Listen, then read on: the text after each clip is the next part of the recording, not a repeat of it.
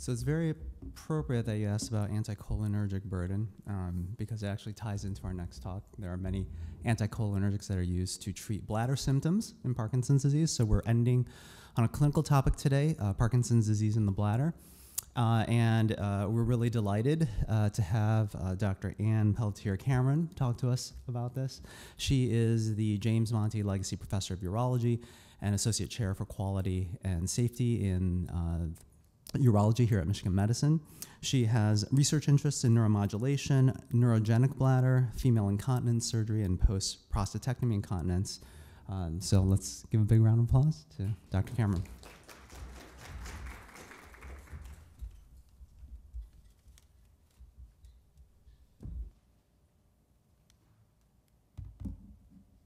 Great, thank you. Yeah, I was just going to say the same thing. Like, what a great tie-in to this next lecture, because you're going to hear the word cholinergic and anticholinergic a lot during my talk today. So this is me. Just for disclosures, I have no relevant disclosures. I'm not affiliated with any of the products or drugs that I'm mentioning today. I do have to disclose that I am on the American Urological Association guidelines for overactive bladder and for neurogenic bladder, which actually ties in well to this, but I'm not representing the AUA. So the urinary tract is actually pretty amazing, and I'm going to give you a rundown of how the urinary tract and bladder work. I am pretty biased because I think the bladder is amazing and is the most fascinating organ in the whole body, so just bear with me, please. So the kidneys produce urine, and you can see here that the kidneys are paired organs. They produce urine, and that urine is delivered to the ureters that peristalse the ureter down towards the bladder, and that's a one-directional peristalsis, unlike in the gut where peristalsis goes in both directions. There's a flat valve entering the bladder, so the ureters enter the bladder and the urine can only go in one direction.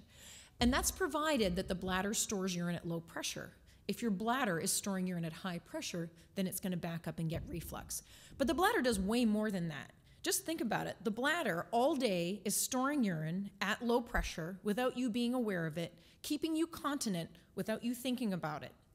You can jump on a trampoline, you can run to the bathroom, you can drive your car, you can read a book, you can get up from a chair, and you don't leak a drop, hopefully. And then when it's time for you to go to the bathroom and urinate, your bladder, just like that, can switch to voiding function, contract, and empty your bladder in around 20 seconds. That's actually pretty amazing. The bladder muscle, which is smooth muscle, is actually the most distensible muscle in the entire body. The bladder can distend 3 times its length, which doesn't sound impressive, but my biceps can only distend 30%. So 300% versus 30%. So the bladder is actually a really amazing organ. So that's why I operate on it. And basically I'm a plumber, so I won't get too complicated other than that. So incontinence is not a normal part of aging. Normal is the wrong word to use. Incontinence happens, incontinence is common, but it is certainly not a normal part of aging, and it is not viewed as such in my profession. However, it is very, very common. Lower urinary tract dysfunction and incontinence is present in half of women and 20% of men across the population. So it is not rare, but it is certainly not normal. So here's some quick anatomy. We have female bladder on the left and male bladder on the right. And you can see there are substantial similarities. Both genders have a detrusor, which is the main muscle body of the bladder. Both have a bladder neck, which is the V-necked portion that enters the urethra. Men have a prostate surrounding their urethra, but you can see that there's extreme similarities in bladder, and there are similarities in bladder function, and they function almost essentially the same. The bladder itself has 2 functions. It stores and it empties. It's not more complicated than that. But it does spend 99.99% of its time in storage, where it's storing urine at low pressure without your awareness. And when your bladder gets to a certain level of fullness, not too full, you don't want your bladder to only let you know that you need to empty your bladder 10 seconds before you need to go. You want to become aware of your bladder at around 3/4 full. That's called social continence. 3/4 full, your bladder gets some awareness that you're full, and urgency increases from there.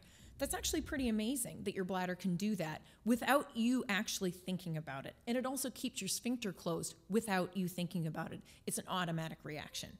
And again, emptying can happen in 20 seconds. So you can empty that entire bladder volume just like that. So this is what that looks like on fluoroscopy. So this patient is full, and they're given permission to void, and there is their bladder neck opening, and then they void. This just happened to be one of the only normal urodynamic studies that I have. A patient who was being cleared for transplant, and they were totally normal. So I'm like, wow, I'm going to save that. So just to explain the connection between the bladder and the brain, because that's really what we're going to be talking about today. So there's the storage function. So all day long, your bladder is sending low-level, low-amplitude messages via your hypogastric nerve to your pontine micturition center. Just sending that message, and it sends a message back to your bladder and to the sphincter saying, hey, sphincter, stay contracted. Hey, bladder, don't contract. Hey, sphincter, external sphincter, keep contracting. And hey, bladder, relax. This is going on all day long. It is below your level of consciousness. You are not aware of this. However, when your bladder gets to that, 3/4 full, there's a high-level, high-amplitude message that's sent to your pontine micturition center. And your pontine micturition center now makes your frontal cortex aware, you need to go. But maybe you're in a really great lecture about the bladder, and you're going to wait. And so you initiate that storage function that I just mentioned to you. So let's get to voiding. So when it's actually time for you to urinate, so you're ready to go, you're sitting on the toilet, you're standing at the urinal, your frontal cortex does send a message to the pontine micturition center, which is the CEO and the coordinator of all voiding, which sends a message to the sphincter, says, all right, it's time to relax. That's actually the only part that we have voluntary control over. We control our external sphincter, and the rest is all reflexive action, because our sphincter is told to relax, our bladder is told to contract, and it's told to stop contracting, and we empty. But those are all reflex arcs. The external sphincter is the only part we have control over. So the idea that I can make my bladder squeeze by thinking about it is not true. Next time you go pee, think about it. Try to make your bladder squeeze. It doesn't work. It's like trying to tell your stomach to digest. You can't make it do it, but you can trigger voiding. So there are many flavors of neurogenic bladder. Urgency incontinence, so leaking without warning, tends to be the pattern when someone has a brain lesion. Spinal cord lesions lead to retention, and sometimes with high pressure or low pressure. And then if you have pelvic nerve injury, those can result in variable retention and incontinence. But we're really talking about Parkinson's disease. So I just gave you an overview of the bladder as a whole. And again, there are problems with the bladder that occur with the pump. So the bladder muscle can be affected, the valve, the external sphincter, or the wiring, the innervation. And sometimes it's all of the above. People don't exist in a vacuum. Someone with Parkinson's disease can have bladder dysfunction. They could have had children. They could have an enlarged prostate. They could have had bladder surgery in the past. So all these things add up. You can't just think of it in isolation. And again, if your bladder doesn't squeeze, you don't empty. If the muscle is weak because of diabetes, all those can lead to retention. And then the opposite of that is bladder spasms or detrusor overactivity. So your bladder can be irritated. So you can have what looks like overactive bladder because you have a bladder stone, or maybe you have a urinary tract infection, or maybe you have bladder cancer. These are all things that are irritants. Or it could just be overactive bladder, or your nerves are not suppressing the overactivity. And again, the sphincter is what keeps you continent. The sphincter can be weak. An example is women postpartum who've had weakness of their sphincter from nerve damage from vaginal delivery, or the sphincter can be hyperactive and not contract. And this is believed to be one of the reasons that some people with Parkinson's and variants have difficulty voiding, because that sphincter relaxes slowly. And there can also be blockage. Men have enlarging prostates. It starts to enlarge in puberty and it continues to enlarge throughout life. And that could be a completely separate reason. So again, to summarize all that, the reasons you can't pee is because your bladder is weakly contracting, or the outlet is obstructed or not relaxing, or the coordination is gone. And you can leak because the bladder is overactive, squeezing too much, or the outlet is weak or not supported, or maybe you don't notice. Maybe you're not aware that your bladder is full. So if you are completely unaware that your bladder is full and you leak, it's not because you weren't trying to leak, it's that you were just unaware, you couldn't feel it. And it could be overflow. So overflow is a separate type of incontinence where your bladder is really full and any kind of activity makes you spill over. Or maybe you just can't get there fast enough, and that's called functional incontinence. You know you need to go, but it takes so long to get to the restroom and to get yourself coordinated that you leak in that time. So urinary incontinence in all women, not just in those with Parkinson's disease, in Southeast Michigan occurs in 27% of women. It's largely undiagnosed. Most women with incontinence don't ever mention it because they think it's a normal part of aging. And it's actually quite sad because there are many things that can be done, even if they are just small things at times. In men, it is not as common, but it is still not rare, occurring increasing frequency with age. So 31% of men 85 and above, all men can have incontinence, and 11% of men in their 60s. So this is not rare. This is not a unique thing. This is not an uncommon thing, yet people don't talk about it. So we've heard a lot about Parkinson's today, and I'm not going to go over that in any detail. And you know how it occurs and the primary symptoms, but bladder symptoms are secondary symptoms. So again, constipation, urgency. Urgency is not a normal urge to void. Everyone has an urge. You have an urge to eat, you have an urge to go to bed, you have an urge to go to the bathroom. That is a normal sensation. Urgency is a feeling that you need to empty your bladder and you can't wait. So urgency is not normal, urge is normal. And also erectile dysfunction goes along with this. And Parkinson's presentation with the bladder is a little bit different than a similar but related condition called multisystem atrophy. And those are patients who tend to present with bladder and bowel symptoms first. So that's a little bit different than Parkinson's, and that can be a hint that maybe it's not Parkinson's disease and it could be something else. It's much more severe, and those patients tend to be in retention.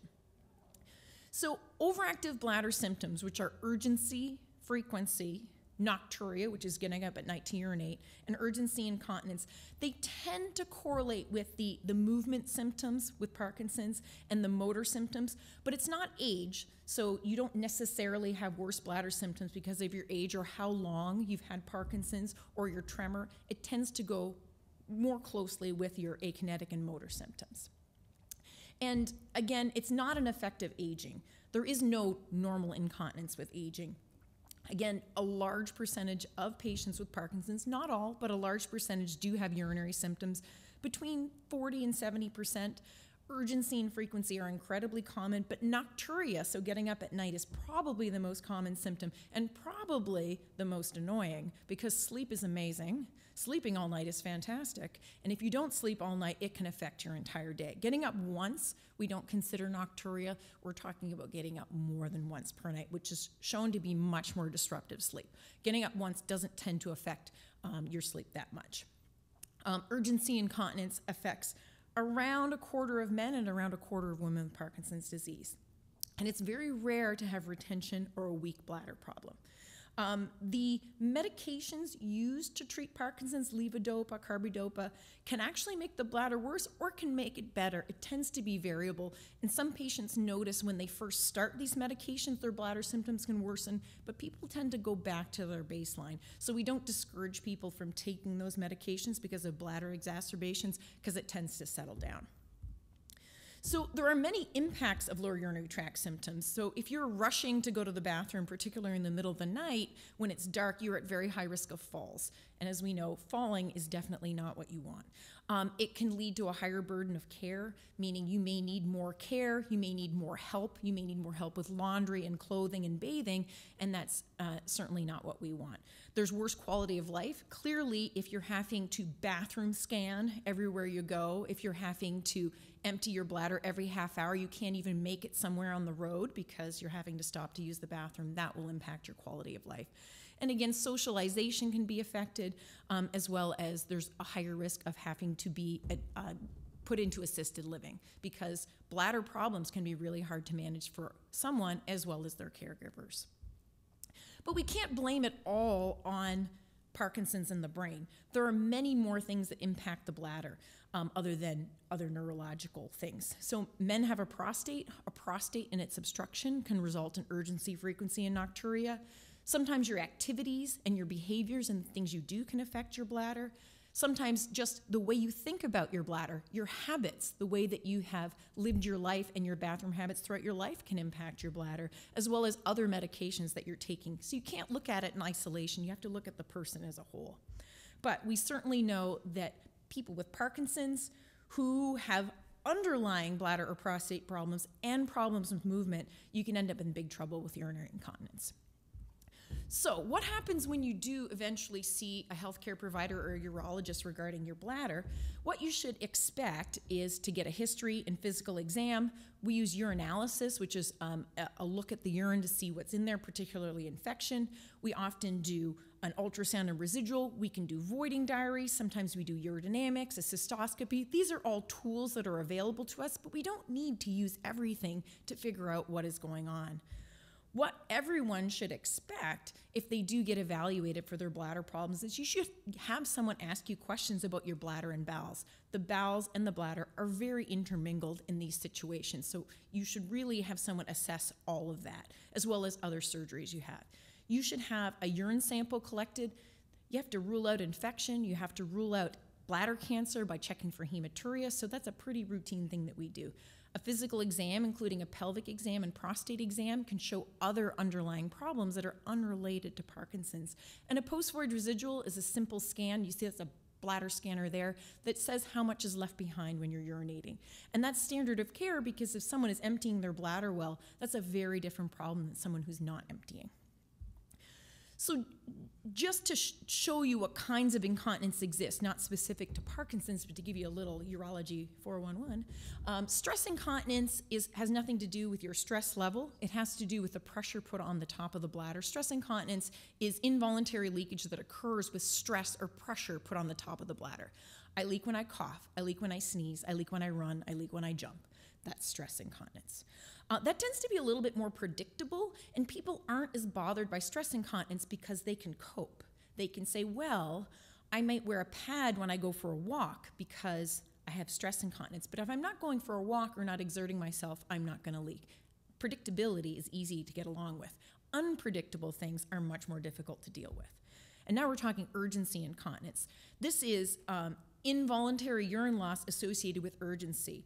So it occurs on your way to the bathroom. It may occur randomly. You may have gone to the bathroom 2 minutes ago and then you have an urge and leak again. So it's not really predictable. It can be much more impactful on your quality of life because it can occur anytime, any place. It can occur in bed at night, and it's not really easy to plan around urgency incontinence other than just going to the bathroom all the time, which people with urgency incontinence do because they're trying so hard to keep their bladder empty. And that can be very disruptive because you're just bathroom scanning all the time. Other rare causes of incontinence are continuous incontinence, and this occurs from a fistula or other rare conditions, so that's not very common, and it's certainly not related to Parkinson's. Functional incontinence occurs when either you're unaware that your bladder is full or you're aware but simply can't make it to the bathroom. We see it a lot in the hospital when someone is hooked up to IVs and tubing and they aren't able to get out of bed or they've injured themselves or are post-op and can't make it to the bathroom on time. But also that applies to Parkinson's. If you have a lot of slowness and a lot of difficulty making it to the bathroom, it might affect you as well. Functional incontinence is one that is treated with prevention. So prevention and treatment are the same, and this involves fluid management and time voiding. So if you can plan around your bathroom habits, if you can drink about the same amount of fluid every day at the same time and plan your bathroom visits around that, you can actually substantially decrease that. So if you can work around it, it can be very effective. Overflow incontinence, I mentioned earlier, is when your bladder is so full that anything you do makes it leak. This is actually pretty rare, and it's a form of retention, but again, that's why we check a residual urine, because if someone's bladder is full, of course it's going to leak. Urodynamics, I kind of alluded to them. They involve pressure measurement in the bladder. We measure bladder sensation, bladder pressure. We can assess whether the person is leaking from stress or from bladder contractility, and we use various sensors to do that. And this is what a urodynamic tracing looks like. It looks a lot like an EKG, but this person in this study is having a bladder spasm that I surrounded in red, and they leak at that time, so that's detrusor overactivity. And these are the images that you get during a urodynamic study. So let's talk about treatment of incontinence. There is prevention of incontinence, which is a little bit difficult to tease out because the only advice that anyone can give at this point in time, although there is a large network called the PLUS network that's looking at this, is have small babies. That's the only advice they can give. And that would be nice if we could plan that. And they want you to have babies younger in life. Well, that really stinks for those of us who, you know, got post-secondary education. But that's the only advice they can give you right now. Doing Kegels while you're pregnant can help prevent urinary incontinence, but there's not much else that we can offer people in prevention of incontinence in the future. So conservative treatments are a mainstay in treatment of any person with incontinence, because no matter what I do, if you're drinking 7 gallons of fluid a day, your bladder is going to be pretty upset about that. So conservative treatments and managing your fluid intake and behaviors and physical therapy are mainstays in treatment. There's medical treatment, which I'll cover, and surgical treatment as well. So conservative treatment include things like time voiding, and it sounds dumb, like really just going to the bathroom on a schedule, is that really gonna work? I don't really feel like I need to go, but many people who have urgency incontinence have lost many of those signals. They've lost the I'm a quarter full, I'm a half full, I'm 3/4 full, I'm 9/10 full, and they get the I'm 99% full, you're gonna leak in 10 seconds message. They've lost all of those messages. So the bladder, you have to outsmart it and go before you need to go. And how do you know? Well, you keep track. You write down how much you drink, you write down how often you go, and then you can time it so that you're going when you're 3/4 full and not when your bladder is just about to burst and you're leaking. Bladder retraining is somewhat similar, and that involves when you're home, so you don't do bladder retraining when you're out and about, but you try to give your bladder an extra 5 minutes. If you need to go and you're in a safe space, you can focus actively on trying to hold it for an extra 5 minutes and maybe get your bladder to hold a little bit more. And you can do this on a schedule every day. Pelvic floor physical therapy is when you see a physical therapist who will work with you on contracting your pelvic floor muscles. They'll also work with fluid intake. They'll work with other things, but it can be very effective to see a physical therapist. But not everybody has the means or the transportation and maybe doesn't want to do this with someone else. So there are a few things that I can go through with you all today, and you're all going to do it while we're here today. One is called the knack maneuver. The knack maneuver is specific for stress incontinence, and it's just before you do an activity where you know you're going to generate an intra-abdominal pressure contraction. So you know you're going to sneeze, you know you're going to cough, you know you're going to pick up something heavy, and that involves doing your Kegel maneuver just before you do it. So I'm going to pick this up, suck it up, and then lift. And it really works. It can cut down stress incontinence by 50% in women who are taught to do it correctly. So doing Kegels at stoplights actually doesn't do anything because you're not actually using them at the right time. So it's Kegel, then sneeze, Kegel, then cough, and extremely effective. Urge suppression techniques I'm going to go over in a second are another way that you can control urge with your mind. So urges come in waves. The urge grows, peaks, and subsides. And if you can control your pelvic floor during that urge peak and subside, you might not leak. And the only way that you can do that is by doing what's called the freeze and squeeze. So if your first instinct when you have an urge is to run to the bathroom, then you can't freeze, you can't squeeze, you can't control your pelvic floor muscles. All you're focusing on is your feet. So that's why we try to teach people to freeze and squeeze. So you freeze, focus on your pelvic floor, hold the urine in, don't move until the urge, because the urge will pass. Bladder contractions are a wave. They will pass, and then you can make it to the bathroom a little bit more gracefully. There's a great handout for the SUFU Foundation, sufu.com, and they give you some advice on how to sit through that wave, either sitting or standing, where you can sit and be still and ride that wave without leaking. So how do you do a Kegel? There's lots of different instructions that people are given. The wrong instruction is try to stop and start your urine when you're voiding, because that's a bad habit. You should just urinate and let it go. But it is the same muscles that are used. So this is specifically to the women in the room. The way that you do a Kegel is you pretend that there is a marble and your labia is picking it up. Do it with me now. Pick up a marble. So you should feel your pelvic floor elevate. You should feel your anus elevate, and you should not have moved your legs or your gluteal muscles. So try it one more time without moving your legs, not squeezing your butt cheeks together, and it does not involve the flamingo. Everyone knows the flamingo. It doesn't involve that, okay? So the knack is exactly the same thing as a Kegel. You do it just before you lift, cough, or sneeze, and you can do it 3 quick Kegels to suppress an urge, or you can hold. See what works best for you. So this is the most effective instruction we can give people. It's nice to practice it, to do 10 Kegels 3 times a day and try to hold them for as long as you can. You don't have to do 1,000 repetitions. 10 Kegels, that's where the stoplights come in. You can practice at stoplights. But other than that, just doing it at stoplights is not effective. You have to use it at the right time. Let's not forget the men in the room. You're a turtle and you're pulling your head into your shell. So this is in reference to the penis. You're trying to pull the penis into the body like a turtle pulling its head into the shell. Ladies, pick up a marble. Men, pull your head into the everyone's doing it, right? Right? Yes? Yes? Okay, good. So there are other things you can do to help your bladder be less irritable.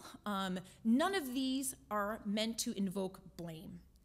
Alcohol and coffee did not cause bladder problems. They exacerbate the problems you already have. And this is a departure from previous philosophy where patients would be blamed for their bladder dysfunction. Oh, it's because you drink too much coffee. It's because you do this and do that. No. You have a bladder condition that can be aggravated by behaviors. It's not the other way around. Drinking alcohol, drinking coffee does not ruin your bladder, does not hurt your bladder, but it will make your symptoms that day worse. So alcohol actually has some pretty consistent results that people who consume a moderate amount of alcohol actually have less lower urinary tract symptoms, particularly men. It's inconsistent for overactive bladder, but it seems to impair prostate growth just a little bit. And we're talking about moderate alcohol consumption. So for women, that's 1 drink a day, men, that's 2. Now, excess alcohol, so very heavy drinking in the realm of alcoholism, is associated with worse bladder function, probably because of some neuropathy. But, and again, the advice centered in this is if you are not drinking alcohol, I am not suggesting that you take up alcohol, but if you happen to be drinking a glass of wine on Friday nights, don't feel bad. Caffeine, this was a study that I did with Learn, but we looked at all of the literature. There were 19 articles on caffeine in the bladder, and there's actually no consistent results, which is really surprising because most people notice that their bladder is worse. However, in some work that I've done with the Learn network, people who have overactive bladder actually avoid caffeine just on their own. Those are the people that just don't drink coffee. They just don't like it, or they've just never gotten a taste for it. It's probably because they get such significant urgency, it aggravates their bladder. We see it quite consistently that people that just don't drink coffee who have overactive bladder.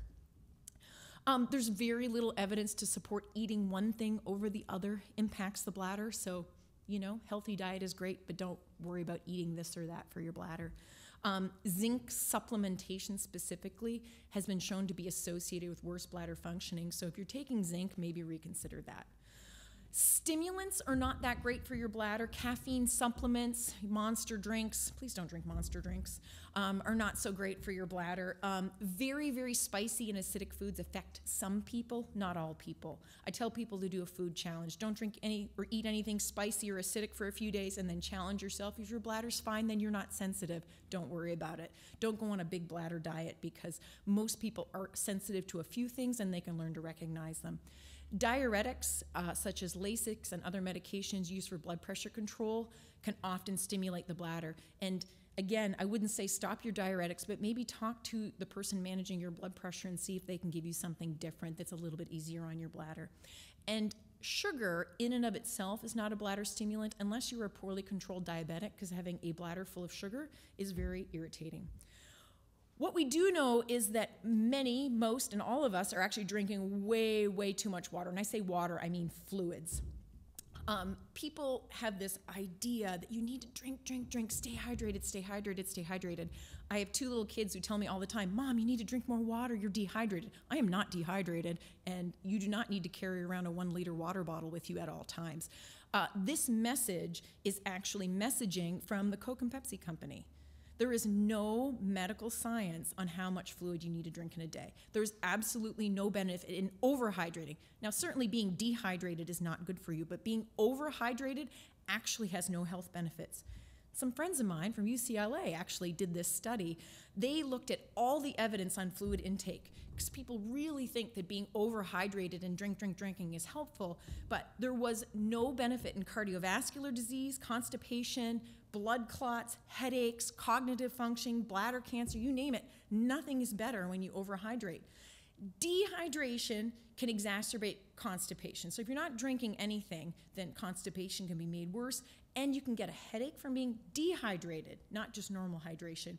And there's no benefits to the 8 times 8 per day, except if you have kidney stones. So the only people that benefit from overhydration are those with documented kidney stones. So unless you have kidney stones, you don't need to push fluids all day long. You're not doing anything. And it also does not help with weight loss.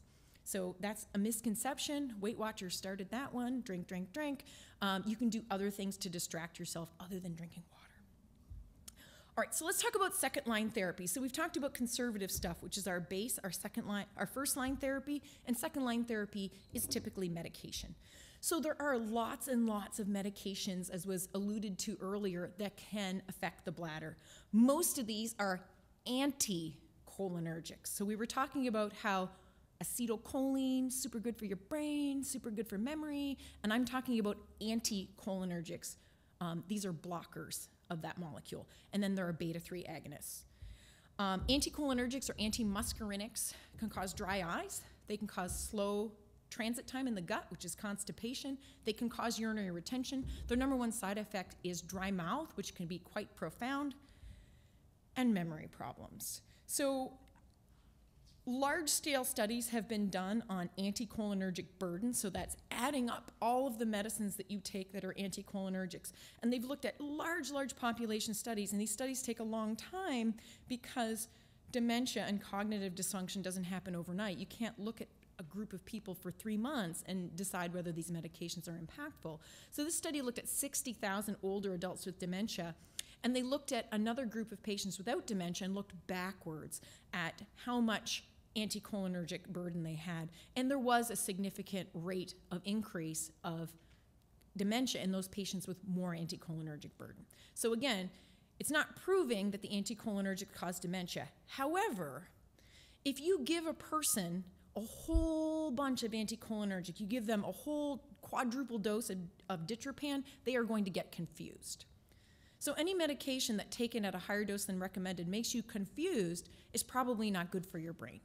So it makes sense. This is not a far out there kind of correlation.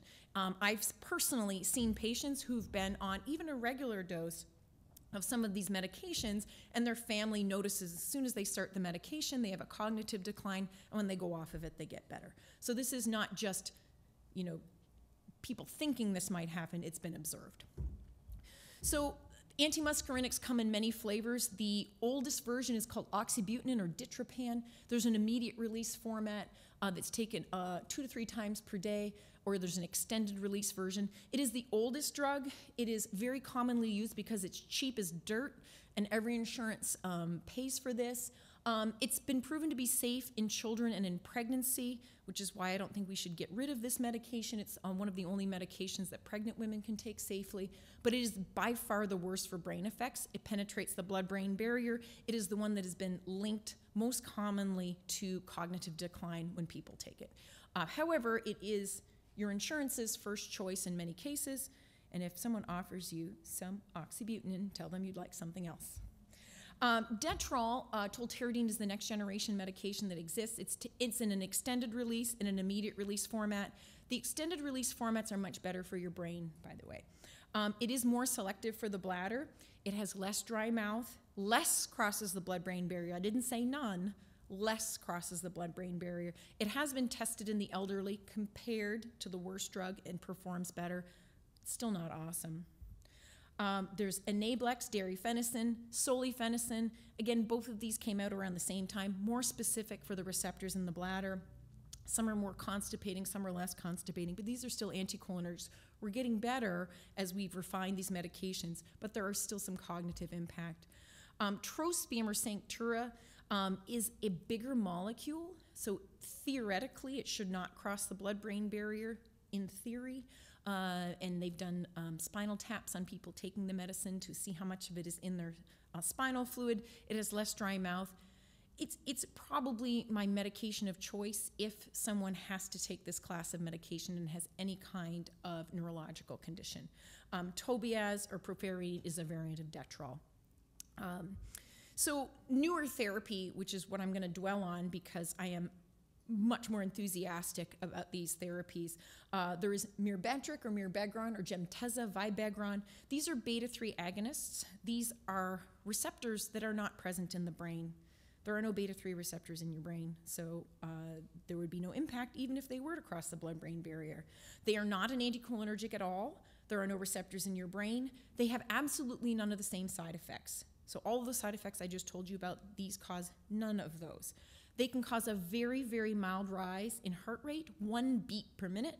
They can cause a very, very mild rise in blood pressure, 1 millimeter of mercury, except in those people who have completely uncontrolled blood pressure. So my threshold for prescribing some of these medications is if your blood pressure is less than 180 on 100, you're good to go.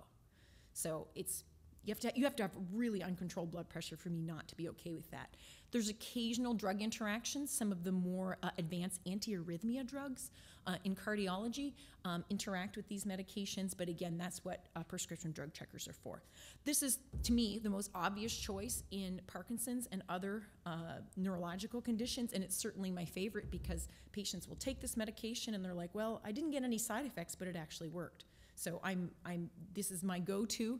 These are not available in generic, can be more expensive, but increasingly, thank goodness, insurance companies are recognizing the value in providing medications that work and also don't cause 10 new side effects that you need to take new medications. Because if you're getting constipation and dry mouth and you're taking biotin and Colace and then you're taking this medication and then you're seeing your gastroenterologist because you're having bowel symptoms, we're not really saving insurance company any money, whereas these medications don't impact other body systems and are as effective as the other medications without causing a whole slew of side effects.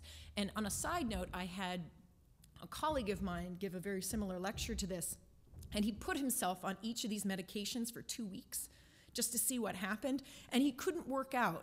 He's a marathoner, and he couldn't work out on the anticholinergics. He said he just felt so dry and he just felt so not himself. He felt so poorly that he could only train at a lower level and actually just skip the gym, which is not his style. So, and on things like mirabegron and vibegron, he said he felt like his regular self.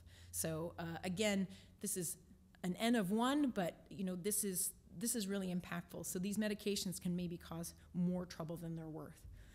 But it's not all about medications. It's not just try this medication, try that medication, try this. You don't go in a big circle. You have to have an exit strategy. I call it swirling the drug drain. You certainly don't want to do that, and that is a common practice, unfortunately, to just try this one, try that one, try this one. The medications are all different flavors of the same thing. If you've tried one anticholinergic, you've tried them all. If you've tried mirabegron, it's the same as trying vibegron. You don't need to cycle through all of them. That's a waste of time and a waste of money when there are potentially better therapies available. So there are third-line therapies. So if second-line medications don't work, there are third-line available. So I'm going to talk about botulinum toxin injections to the bladder, sacral neuromodulation, which is implantable electrical stimulation devices, and then there is electrical stimulation that can be delivered through percutaneous needles. But again, this involves a lot of decision making. So there are lots of different ways to make decisions with your patients. There's the old-fashioned way, which was paternalistic, where your doctor just told you what to do. And then there was this informed decision-making where you just give your patient a whole bunch of information. But shared decision-making is a lot more complex because every person is different. And I can't tell you that this is better than that, is bigger than this in terms of these third-line therapies. Everyone is different. They're all very different. So you present the information to your patient and then factor in their lifestyle, where they live, what they're interested in doing, how much their bladder is bothering them, and factor that all in together to come to a decision together. So it's kind of a circular structure where we give information, you feed back your concerns and desires, and then we keep going until we can come to a decision. So sacral neuromodulation is this 2-step procedure where I find your sacral foramina, that's the crosshairs there, is this S3 foramina that you can see on X-ray. And again, this treatment is good for both people who have difficulty emptying and those who have overactivity. So if someone has a little difficulty emptying, this works as well. It also can impact bowel function in a really positive way because the lower bowel is innervated by the S3 nerve root. So stimulating this at a low amplitude can improve fecal incontinence, constipation, urgency frequency, urgency incontinence, and incomplete bladder emptying. And this is the lateral view where we put needles in the foramina. This is all done under sedation, so the patient doesn't require general anesthetic. And this is what it looks like in real life. Sorry about the butt. And then this is what the lead looks like when it's finally implanted. We put the lead in and we test it for a period of time because we don't want to implant someone with a device they don't need. So we put the wire in, test it for a period of time, and if someone gets the positive response, we implant them with that thing that looks like a pacemaker because it's made by companies that make pacemakers, so it's very similar technology. There's also a micro version as well as the larger device. The larger device, the battery lasts between 10 and 15 years. The small device lasts 2 weeks, but it can be recharged externally and it lasts 25 years. So some people have a very skinny rear end and don't want a bigger device, and you have to be pretty skinny to feel this because the larger device is about the size of an Oreo cookie wafer, just the wafer. So you break it in two, and that's how big it is. So it's not that big. We bury it approximately an inch deep. So in non-Parkinson's patients, there's 80% success. So you put the wire in someone with overactivity, and you see how they do. 80% of people really get a great response and go on to have the device implanted. And over the long term, people tend to do quite well because we can change the programs. People can develop something called neural tolerance, meaning the same stimulation long term, they stop responding to it, and we can tweak it and reprogram it. But again, the battery lasts between 10 and 15 years. There are thousands of programs we can use, so this can be really effective therapy. The device is MRI compatible. That's a new progress in the device, which is much more appealing for more people because you can have a full body MRI. You just turn the device off. You have a phone that connects to it and you put it on. I'm having an MRI setting. Specifically in patients with Parkinson's, again, very small numbers. These are retrospective studies. No one has done good science on this, but 28 of 34 patients who were tested decided to have the implant, which is pretty close to the 80% in people who don't have Parkinson's. And all of the patients did well long term, and most stopped their medication. In my personal experience, having implanted many patients with Parkinson's, I've had some do extremely well long term, and I've had others who've had the device become less effective quickly over time. And I haven't figured out who is which, and again, I just explain that to people when we're deciding to proceed with this therapy. We don't really know who's going to do really well long term, but we know most people do really well, at least for the next few years. So percutaneous tibial nerve stimulation involves the needle, the acupuncture needle. Again, this woman looks very relaxed having her tibial nerve stimulation. We don't have nice chairs like that in my clinic, but that's the device you can see there. Again, patients have therapy for 30 minutes a day, once a week for 12 weeks, and then when they get boosted up to maintenance, they go once a month. They have looked at specifically this therapy in people with Parkinson's. It looked at 47 patients. And again, when they studied them urodynamically, they had a slightly bigger bladder size at fullness. So that's good. You do want a bladder to hold more. They had less voids every day, so they didn't go as often. They had less urge episodes, and they had less nocturia. So all in the right direction. And at 2 months, so they didn't want to. There's a strong placebo effect when you have people write down how often they go to the bathroom because people tend to pay more attention, but they looked at people months later, and the effect was pretty well sustained in people who continued. So again, this can be pretty attractive therapy, extremely low risk because you show up to the office, we put an acupuncture needle in, we connect it to the device, and it provides the stimulation. The stimulation feels like the same feeling as if you fall asleep on your arm and your hand kind of falls asleep. You get that feeling in the bottom of your foot. I'd know because I let so many people practice on me putting needles in. It's not a big deal. It's not painful at all. And we don't make it painful during the stimulation period. And again, this is the tibial nerve right here. And you'd think, how on earth does the tibial nerve affect the bladder? But the tibial nerve connects to the S3 nerve root, the same nerve that we would stimulate with sacral neuromodulation. And so this is what's going on in clinic. It's 2 finger breadths behind the medial malleolus. We make a little mark, and then we put the needle in at that angle and twizzle it in until we can get that sensation. There is new technology. This is just emerging in the last several months. This is called an e-coin. It's a device, you can see it next to a nickel, that can be implanted in exactly the same location and deliver the same stimulation, but at home. So you'd wear an external stimulator in that area, or this one is actually self-propelling. So this is evolving. There are 6 different companies developing technology for implantation of the tibial nerve. And so that's what it looks like for a half hour. Transcutaneous stimulation, so this is like a TENS unit. So you'd think, wow, wouldn't it be great if we could just like buzz the skin on the outside and make a difference? There are huge studies ongoing, a big study with 242 patients with Parkinson's, and they saw a very small decrease in urinary symptoms. And that tends to be similar to what we've seen in other bladder conditions. It seems like stimulating the skin overlying the nerve is just not enough. You have to have direct stimulation to the nerve for it to be effective. I might be wrong, and someone might come out with better studies, but for now, the transcutaneous stimulation, which is just available over the counter, it's a TENS unit, maybe not effective, but it wouldn't hurt to try. Botulinum toxin injections are something I do very frequently. I do 2 full botulinum toxin injection clinics a month because I have so many patients getting this therapy. You inject 100 units. It comes in 100-unit vials. 100 units is the low dose in the bladder because we want to maintain voiding. You don't want to inject too much and have someone not be able to pee. You want to start with the low dose. And this was studied in people with Parkinson's. 19 out of 24 people with Parkinson's noted an improvement, and 29% said that their symptoms were almost completely resolved. Some people had to catheterize. This is the wah-wah. No one really wants to catheterize their bladder, but it doesn't last that long. You may only have to catheterize for a week or 2. Everyone empties not quite as well after they get botulinum toxin, but it might not bother you. Having a small residual, 100 milliliters, 50 milliliters, no big whoop. It's not a big deal. You don't have to empty perfectly. Nobody's perfect. The urinary tract infection risk is there. 5 to 10% of people get a UTI after getting one of these injections. And in those people who already are not emptying their bladder, they are at the highest risk of having problems, which is why everyone should get a residual check before they decide to undertake this kind of therapy. And I'm going to see if this will show. Let's see. This is real time.